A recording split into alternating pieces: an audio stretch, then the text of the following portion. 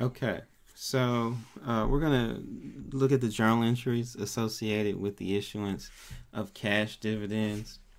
The chapter talks about stock dividends and stock splits and that stuff. I'm not lecturing on that, and I'm not going to demonstrate that. I'm not testing on those either, but we do need to know how to record the cash dividend. So we're going to look at Quick Study 11-6.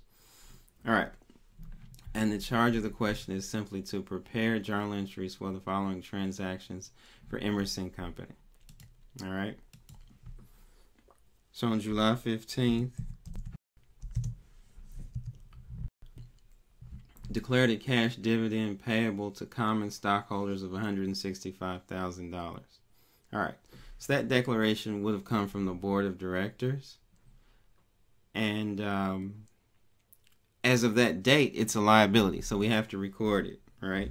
Dividends are a distribution of retained earnings. Retained earnings has a normal credit balance, so when we're declaring dividends, we have to reduce retained earnings.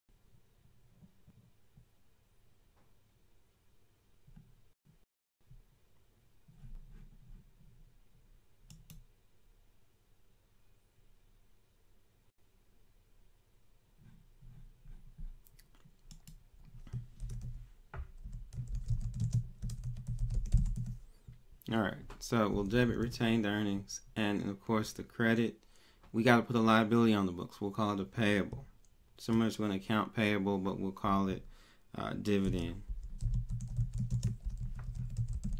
payable. All right, and I think connect would be, let's be consistent. I think it's would want you to do common dividend payable. All right. And that just lets you know it's going to the common shareholders.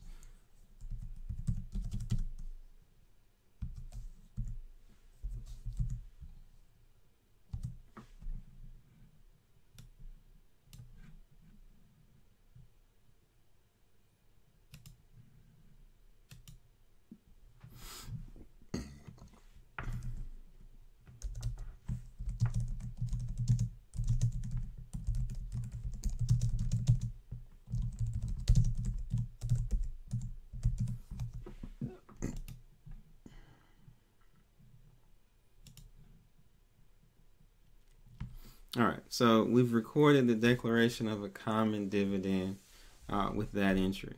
All right. Now on August 15th, date of record is August 15th for the cash dividend declared on July 15th. All right. The significance of that date isn't really meaningful from an accounting standpoint. It is from the stockholder standpoint, because if you sell your shares on August 14th, you wouldn't get the dividend, even though you earned it. You owned the stock on July 15th when the dividend was declared. All right. So whoever owns the stock on August 15th will get the dividend check that is later paid on the 31st. So no entry on August 15th. From an accounting perspective. All right. On August 31st, however, that's the payment date. All right. And this looks not unlike the payment of any other payable. So we'll debit the dividend, credit cash.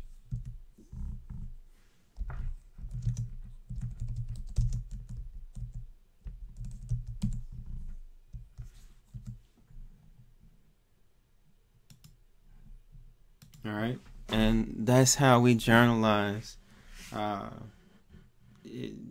the declaration and subsequent payment of cash dividends. All right.